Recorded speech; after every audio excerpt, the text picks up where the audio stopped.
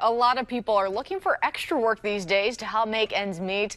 If that includes you, you may have noticed some listings for side jobs. The posts make it sound like they can solve all of your financial problems, but Shelbi Felbinger with the Better Business Bureau tells us you need to look at those listings carefully or else you may actually lose money. Side hustles have become a popular way to make extra money, build small businesses, or transition into a freelance career. But all part-time side gigs aren't what they seem. Just like traditional employment scams, con artists use fake opportunities to lure unsuspecting victims into a trap. And their objective? Well, it may be identity theft, fake check scam, or a shipping scheme.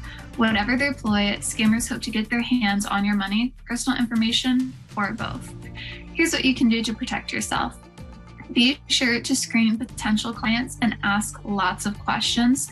Also, look up their social media accounts and press for a meeting via video chat. Also, watch out for too good to be true job postings. Any job that offers extremely good pay rates for an easy job that requires no special skills is likely a scam. And make sure to research side gigs before applying. Go directly to the company's website and verify the job posting. And you should also be careful of fake checks. Many scammers offer to hire you for a position only to tell you they will send you a check for supplies that you will need before you start work, and never pay for work. Also, be sure to get all details in writing and guard your personal information. For more information and to keep up to date with the latest scams, check out BBB.org. And if you've fallen victim to a scam, report it to BBB Scam Tracker.